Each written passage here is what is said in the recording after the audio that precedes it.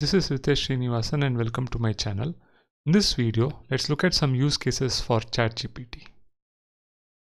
Okay, so I'm actually quite bad at LeetCode. Okay, so I have this code on LeetCode and I want an explanation for this code. You can do this easily with ChatGPT. All you have to say is that explain the code, paste the code over here, and ChatGPT gives you the explanation of the code, which is what you are seeing over here.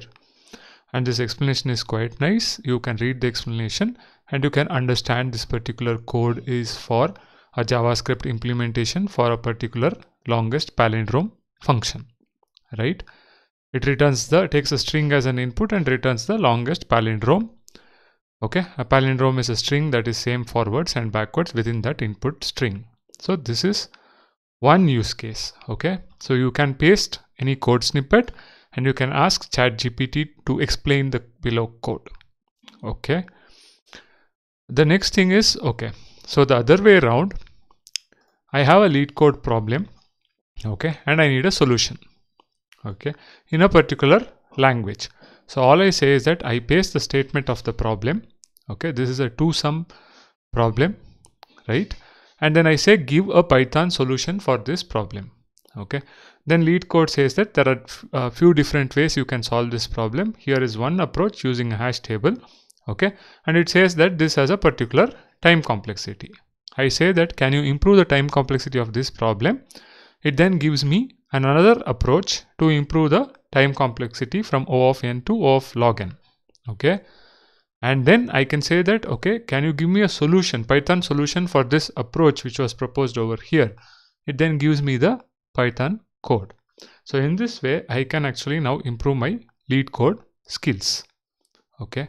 In a similar way, if I want to learn machine learning, right, I want to ask a certain question over here. What is the mathematical intuition behind, say, random forest algorithm? It gives me an explanation about what is the intuition over here. Okay, so in mathematical terms, the final prediction of a random forest is typically given by the average for regression or the majority vote for classification of the predictions of the individual trees. It says the idea of bootstrapping. It also explains about random feature selection and so on. I can also ask what are disadvantages of random forest algorithm. Okay, so in a conversational way, I can learn a particular subject. I want to create a course on machine learning. Okay, so I can ask ChatGPT to suggest the topics and then it gives me these suggestions. Okay, I say I want to create a course on machine learning, then it suggests that, okay, machine learning course should include these topics. Okay, but here there is a mention of deep learning, reinforcement learning, and then I say that if it was for a beginner, how would the contents change? Then here it changes the same content for a beginner. Okay, so here it says these topics can be introduced but not covered in depth. Okay, and then I can say a specific topic like introduction to machine learning, and I can say, okay, now can you give me some contents on introduction to machine learning? It will generate the content.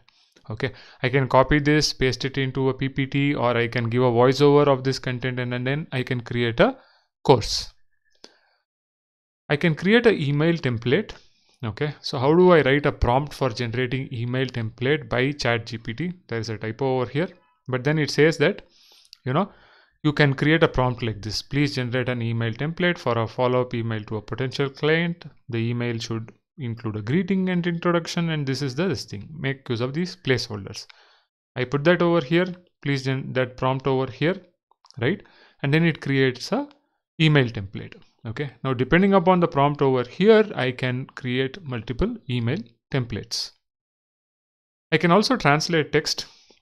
Okay, so for example, can you translate the following text in English to French? It says, ChatGPT says, of course.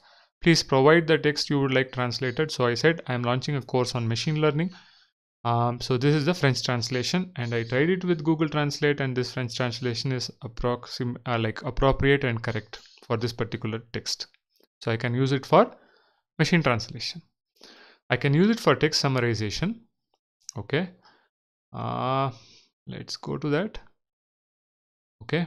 So what I did was that I pulled out one article. Okay. A news article. I said, can you generate a summary for the below text? And I pasted that entire article over here. Okay. This article on COVID-19. I just pulled it like that. and it just pulled a summary of this particular article. Now this could be any article over here. Okay, I wouldn't suggest for medical content, because for medical content using ChatGPT for medical content, because yeah, the data which is coming out of ChatGPT needs to be fact verified, right? So I wouldn't suggest that, but this is just a idea of summarization of a article. Okay, then I would want to use ChatGPT to generate code for data science tasks. For example, I have a large CSV file. How do I create a pandas data frame from it if memory is limited? It says that you can read CSV function you can use, and you can do it in chunks. Okay, so that is the code which is given over here, right? So it will read in particular chunks, and then it also says there is an alternate solution. Okay, there's another task. I say I need a code for extracting features from an image using ResNet in PyTorch.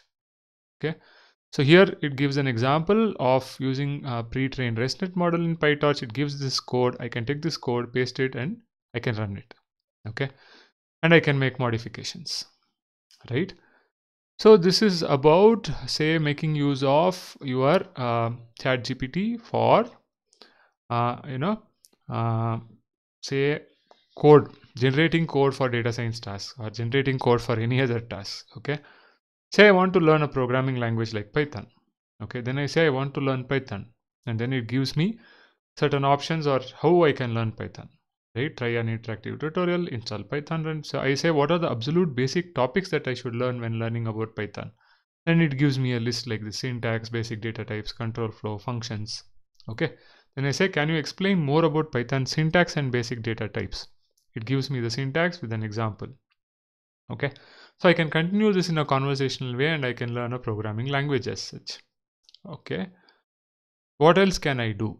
Okay, say I can use ChatGPT as a Stack Overflow kind of solution, right?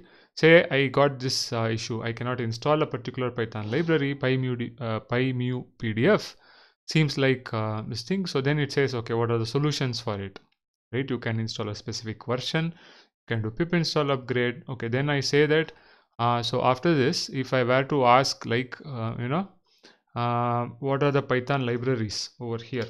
Okay, what are the other Python PDF processing libraries? Okay, let's see if it gives something. So it's actually working on that. So let's see if it gives. Yeah, it gives the other possible libraries like PyPDF2 and so on. Okay, right? So I can use ChatGPT like Stack Overflow. Okay, the caveat is that in all these cases, the assumption is that it gives a response with a certain accuracy, but sometimes it may not give it. Yeah, so that caveat is there. Okay, so it gives me a list of other libraries. Okay, then what else can we do? Okay, we can also create PowerPoint presentations. Okay, when I'm saying we can create PowerPoint presentations, we can create content for PowerPoint presentations.